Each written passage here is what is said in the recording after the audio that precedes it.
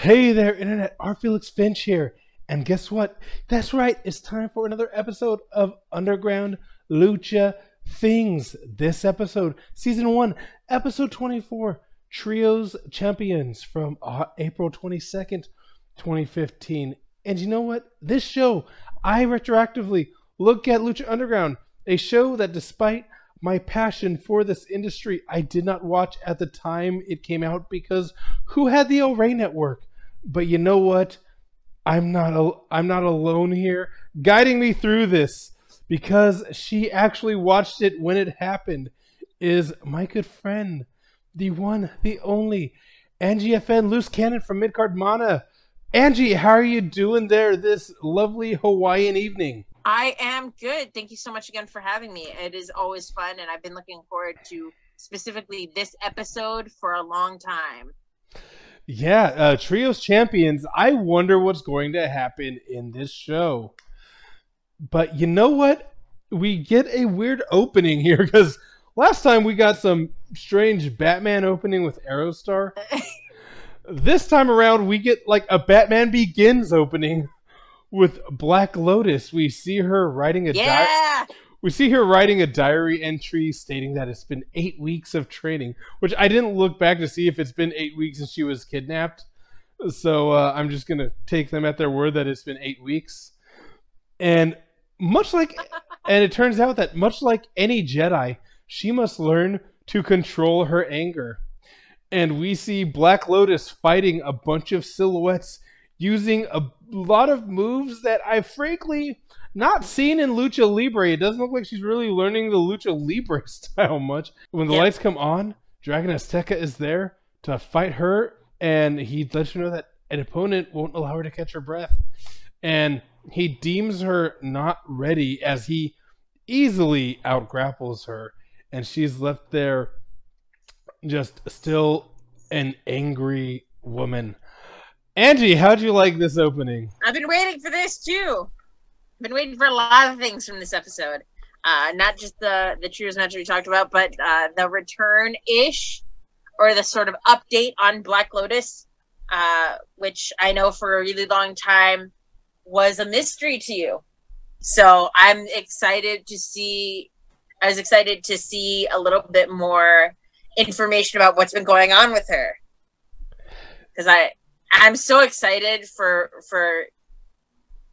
more Black Lotus stuff, and I'm so excited to know your reactions on them, because like that as unfolding was one of my other favorite things about Lucha Underground when I first watched it. I am quite interested in where this Black Lotus thing is going. Like I said, my big criticism is she's supposed to do Lucha Libre. She was not doing Lucha Libre in that fight. I didn't see her hit a single Rana, not a little bit of a tope. There was no fun stuff off the ropes. I mean, we'll see. We'll see how she ends up as a luchadora. I assume she's not just going to be stuck in these Kill Bill sort of situations, or like I said, in this case, Batman Begins. But we do. Speaking of ladies, we get Sexy Star opening the show, taking on Pentagon Jr. And off the bat, people aren't following the rules of the heels and the baby faces. They are just trading off, chanting Zero Mero and Sexy Star. Which, I mean, it's a good thing that Pentagon Jr. has a four-syllable chantable slogan. Because yeah, Pentagon Jr. It's like a five. What? I guess if you would Pentagon Jr., but then that's taking over someone else's clap. Yeah, it's a little too complicated as far as rhythm goes to do that and expect wrestling fans to follow. Yeah, we need it divisible by 4 or 3. 3 or 4. 3 or 4. You could always go Pentagon, but you already have Sexy Star, so it's better to do the 4. Cero Miedo, Sexy Star. Yeah, we will do 2 if you suck. Yeah, they're cheering loudly for both, and Sexy Star gets to use her speed. Though Pentagon Jr. is able to find a way to easily take advantage. Sexy Star is aggressive with their offense, but Pentagon, again, quickly is able to take over, aiming to hurt Sexy. But Sexy does scare me when she tries to like do a flipping senton through the ropes, and it looks like she gets caught going through and like almost falls short of Pentagon. So that was a bit of a scary spot. And we see that mystery man in the front row again, whom they still haven't named. And Sexy Star manages to get a surprise win with a lung blower, leaving an irate Pentagon in the middle of the ring. I mean, I guess it makes sense storyline-wise to give this first win, or first significant win, I guess you should say, to Sexy Star here. Yeah, I was very, I don't know if I should say interested or proud, but I was surprised that the spot that made me cringe the most was from Sexy Star instead of Pentagon. Because Pentagon has several times in his matches where I'm watching it and I'm just like, ah! It's like, I just want to cushion your fall with my body, Pentagon. I'm scared for you. Looks like you necked yourself there, man. I'm so, like... makes me anxious sometimes. But then Sexy Star, which I thought was actually also really cool, because usually those death-defying sorts of moves you only see from men. So getting to see a woman hit it again is very much within her larger storytelling character narrative of the being unafraid to fight the boys' game, as it were. Yeah, and we cut to Johnny Mundo backstage, and he's doing some weird parkour weightlifting, like lifting himself with one leg and one bar while supine, but having a dumbbell to press in his opposite hand is what it is a rather unique workout he's doing. And he's interrupted by Alberto El Patron, and Patron pretty much mocks him for his loss last week and starts talking about his inability to grasp the brass ring, and he like is mocking his like inability to defeat Prince Puma or get the big wins where they count. And I am getting motion sick because this whole time the camera is spinning around both of them. Sometimes Patron is walking in the opposite direction of the camera. Sometimes they're just staying still and the camera is still circling them. It is very uncomfortable to watch. It's very disorienting for sure. Which I thought was maybe by design. Well, I mean, of course it was, but I thought it was maybe more of like not necessarily a shout out to El Patron as far as the kind of scheming person he is, but that's kind of what I got, where it's sort of like, you know, you can't ever really be sure about Alberto El Patron, and you know, I mean, not to break kayfabe too much, but that proved to be true in a lot of things in real life as well. So, uncomfortable noises. Yeah, so I felt that was very much a like, he's a disorienting person, so you need to make sure that you're always on your guard around him, because you really never know. He might not necessarily be the heel at that moment. He might not be the bad guy in your story at that moment, but you never really know. That was the read, I guess, I got on that choice. That very, very sort of disorienting choice. Because it's been established that Johnny Mundo at this moment, right, is a babyface. You know, he's proven time and time again, and it's not necessarily to say that he won't ever be a heel in Lucha Underground, but as of right now, he's pretty solidly a babyface. And you know that this is the person that you're supposed to root for, you're supposed to trust, that he's going to act honorably and do the right thing. Whereas El Patron came in as a big hero, but his intentions seem a little bit more obscured. No, I agree, and it's yeah, that was very disorienting to watch. And yeah, they're really playing tweener with both of them, not really telling you where their loyalties really lie. I mean, their loyalties lie with themselves. That's all we see. But you know what? It's time for the finals. It's time for King Cuerno, Cage, and Texano to take on Son of Havoc, Ivelisse, and Angelico and the Mack, Big Ryck, and Killshot to find out who will be our first ever Lucha Underground Trios champions. And this match is an elimination three-way. Killshot, Cage, and Angelico start the match for their teams. And the big man is just taking advantage of his size. The Cage, Cuerno, and Texano team is clearly on the heel side of the game against both teams. Mack is definitely super over with his pure athleticism. The match does descend into absolute chaos outside.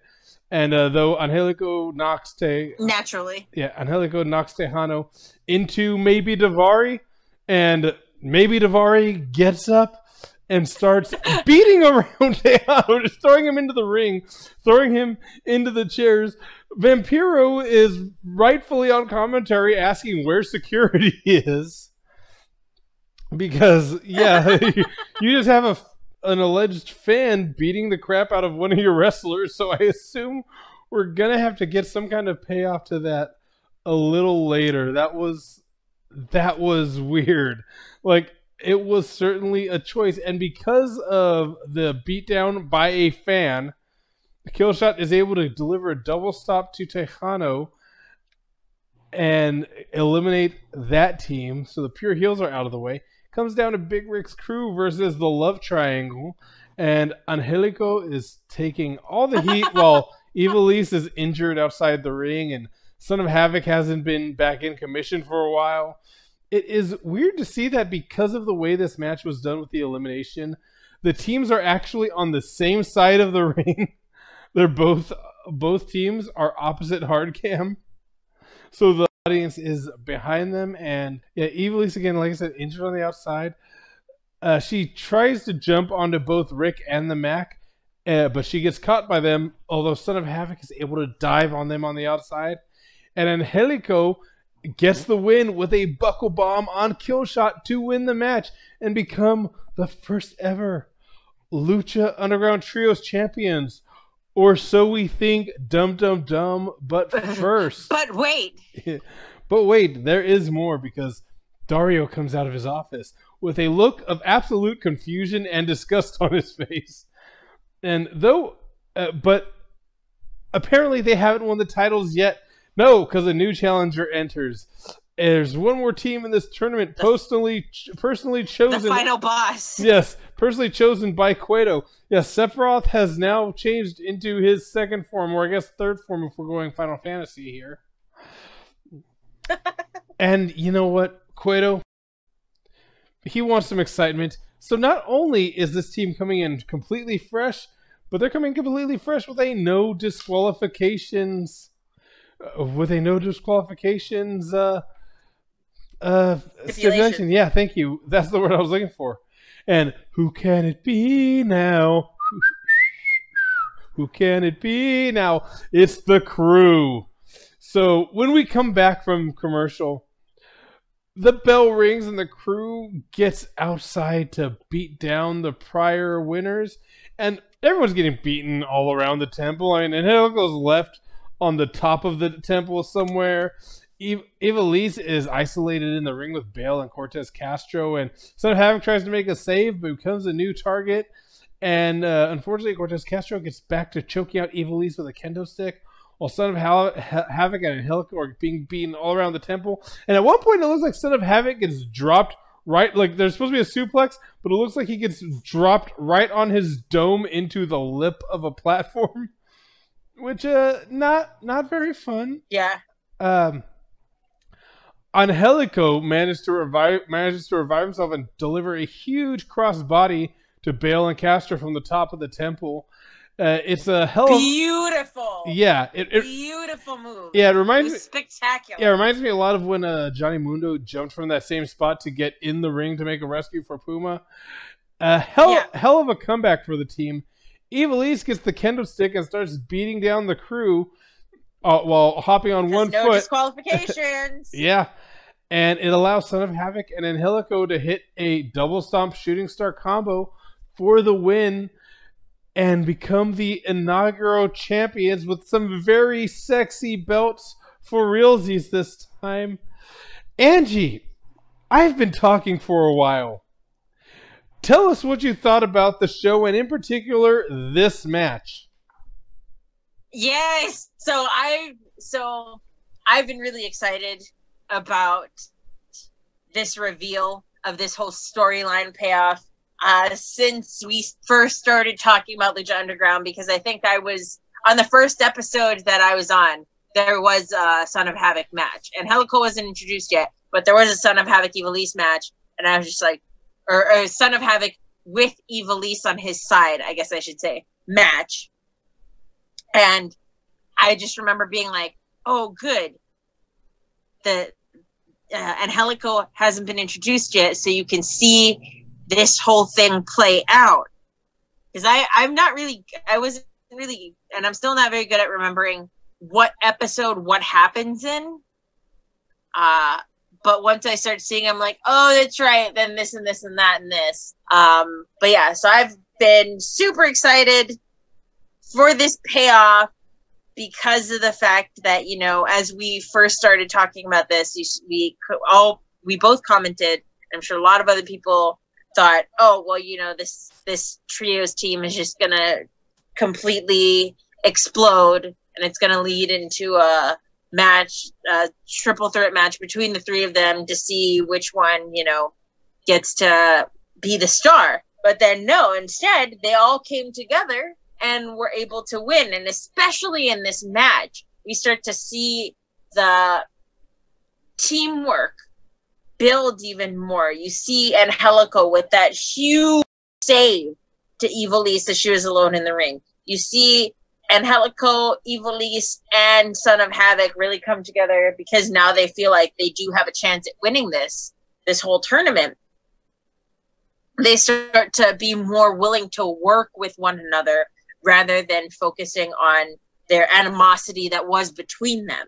So I thought this was just excellent. And I thought that the crew twist, quote unquote, wasn't much of a twist because they were pretty conspicuously absent from the entire tournament. So to me, it was like, even then, I was just like, oh, wait, where's the crew? And then when Dario came out, and I was like, oh, I'll bet they're going to have to fight the crew. And then it happened. So yeah, it was, to me, I liked that it was no real surprise. At least to me, it was no real surprise because I felt like, you know, it was very video game, for lack of a better word. Like I said, the final boss. You know, you have all these trials and tribulations and obstacles that get in your way, whether it be in the very beginning, their inability to work together because of the conflict between them, to facing teams that seem to be more cohesive units, or even facing teams that were just bigger and stronger than all three of them combined. And then finally, you know, through the power of tag team friendship, they're able to overcome the odds and win. And then, of course, the final boss, this well-established trios team that have been working together for longer than any of the other trios teams, comes in and really puts them to the test. And this is after they're bruised, battered, and broken, after they've already fought an elimination match to beat all of the other teams. They get this, like I said, and I keep going back to the sort of final boss sort of thing. They get this final boss, this final test to see if they're really worthy, and they pass it. So to me, this win, not only being great because I love trios tag teams, but this win and this whole story had such a great payoff that it was just, to me, this was the most satisfying title win thus far. Not like there's been a whole lot of title wins in Lucha Underground, but this is the most satisfying title win thus far, and honestly, probably one of my favorite title wins in Lucha Underground. Yeah, this had a lot going for it, and yeah, it was kind of funny watching when they won the titles. It was like, oh wait, there's 10 minutes left of this show, and it's like, nice. And funny enough, I did not see the crew being the people that would be brought in on his special account, so I thought that was a nice surprise. And I think they turned them babyface here. that at least seems what it appears to be. And yeah, something we don't really mention here is Ivelisse now is a woman holding a major championship in a major promotion or in a contracted promotion. It's always weird to figure out how to like include that. But yeah, so we see that, you know, there's no real standard set. Granted, yeah, we saw Sexy Star and Ivelisse in the Aztec Warfare, but now that we actually see Ivelisse holding a title, that does open up the possibility for more, assuming there's a larger women's division at some point in the future. Again, it was interesting having Sexy Star versus Pentagon Jr. I feel like that's got to continue more, especially because of the anticlimactic way that finished. But you know what? Very cool all around. And let's see what happens with Patron and Mundo, because this pissing contest is kind of this proverbial dick measuring contest is getting kind of interesting. But you know what, Angie? It's late. How about you let everybody know where they can find you? All right, I'll keep it short and sweet this time. So I'm on 2 shows based out of Hawaii, Mid-Card Mono over here on the Big Island with my tag team partner Sam Keller, the wrestling connoisseur, and Valley Owl Collective's Ringside, which is with several of the guys that are also part of Nerd Watch over on Maui Island. And you can find me here, youtube.com/FriscoFlame. You can find me on the audio of you can find us on audio as well by looking up Underground Lucha Things on your favorite podcast app. You can, subscribe on YouTube, youtube.com/FriscoFlame. You can go to FriscoFlame.com, get my shirts. You can get my pins if you go to my Etsy shop. Just look up Frisco Flame. And you know what, everybody? For Angie, I'm pointing the right direction this time. Check it out. For myself. Peace out, party peoples. I will see you next time on Underground Lucha Things. Bang, bang.